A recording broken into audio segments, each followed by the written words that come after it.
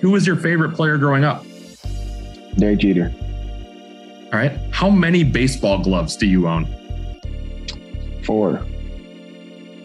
What's the best piece of advice you ever received? Never be satisfied. And if you weren't a baseball player, what would you be? I don't know. This was always plan A. Plan B always was to go to school. B, I wanted to be athletic director for one of my high school or college. Yeah. Who's a pitcher you really want to face someday? Trevor Bauer. What's your favorite activity on a road trip?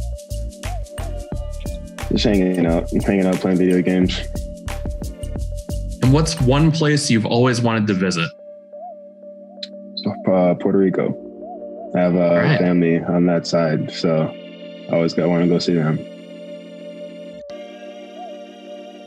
I feel like you're one of a group of players that have had an experience over the last years that's kind of unprecedented in baseball history. With the shutdown, going to play indie ball for a year. I want to talk about that experience of going to play indie. How did you find out that was even a possibility? We heard it was in the works probably, I'd say a month before they actually got the okay to go do it. Just through social media and through my agency and through other players who were trying to go play somewhere who didn't know if it was possible or not. And then we finally got the okay to go do it. And then next thing you know, a few days later, I got the call and say, hey, there's a team over in Joliet, very close to home, where you can go play. And that's the perfect situation for me for the summer. So that's why I decided to lace them up for a few days. Yeah. Were you able to live at home while you were doing that? I was, actually, yeah. My dad had recently moved out from the area that my high school was in, closer to the town of Joliet. So, yeah, it was basically down the street. Now, all the way through the affiliated player development system, you're with players who are kind of similar experience levels, similar spots in their careers. Then you go to Joliet, where you've got one teammate that's younger than you and some that are a full decade older. What was that experience like? You got to see different perspectives. There's a lot of guys who were, say, released from their teams because of the pandemic or trying to get back into baseball or never have been into pro baseball. This was their first opportunity, was the Indie Ball League. Just getting different perspectives on life itself and what other people are doing outside of the Brewers and outside of what I've come to know over the past couple of years. And then just seeing how they react and how appreciative I am of this opportunity that I have, that I am signed with a major league club and I do have this opportunity to go and further my career. It has to be kind of a difficult balance with the Brewers wanting you to go play, but obviously wanting you to play, specific positions, develop in a certain way. What did the Brewers tell you about what to do while you were there? Just the most important thing was not getting hurt. Obviously, this is not my season. It was a season for me to get back into the group of playing again. So we played about 30 games. I played most, if not all of them, but it was dissected into innings to where I don't have to play all 9 if I didn't want to or need to. But I played different positions. I got the at-bats that I needed. I saw the pitching that I needed. It was good competition all around. And it was just getting back into baseball rather than sitting at home and doing nothing. So it sounds like it's something that if you could do all over, you'd do again? Yeah, definitely, 100%. I'd recommend it for anybody who's in pro ball or pandemic year or whatever. It was a great experience for sure. Now, through all that time, we've seen you grow as a player. We've seen you grow as a person. You've added a lot of muscle over that time. I know we talked about that last week. What's the process like of, kind of adding muscle, but trying not to sacrifice your speed, which has been such a big part of your game?